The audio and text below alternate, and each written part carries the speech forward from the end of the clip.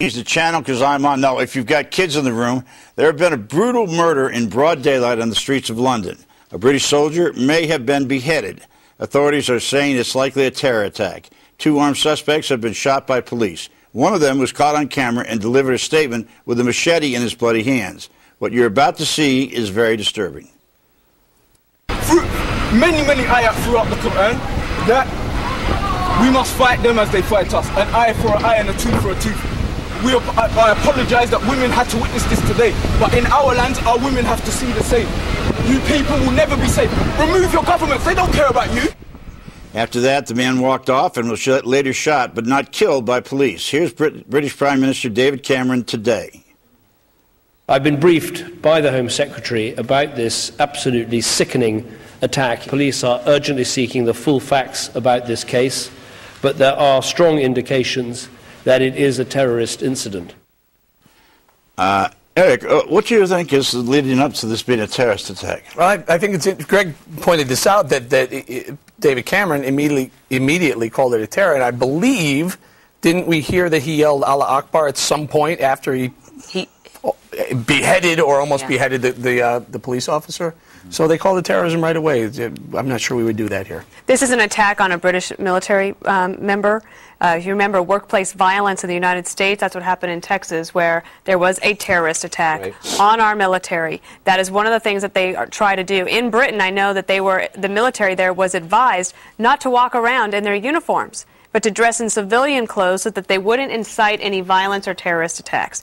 I hope that they just absolutely obliterate the neighborhood there and let them know that this will not stand. The British military is out there fighting for them. Look, this is so warped, sick, and we are at war with some of these extreme elements of Islam. There's no doubt in my mind. All right, Greg.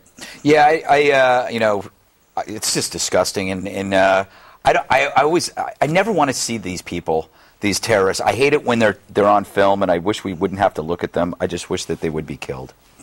That's all I have to say. Well, you're probably right. Andrew, what do you think? I think there's enough evidence to see it was a terrorist attack. He says we must fight them as they fight us. Who is us? What is he fighting for?